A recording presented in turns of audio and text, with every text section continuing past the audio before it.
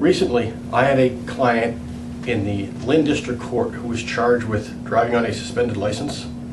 And unfortunately, after he was charged with that, he was again caught driving on a suspended license.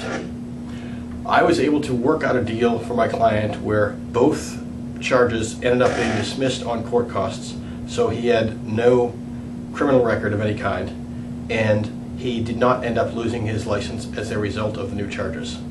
If you've been charged with driving on a suspended license, give us a call at 781-817-6332. We can help.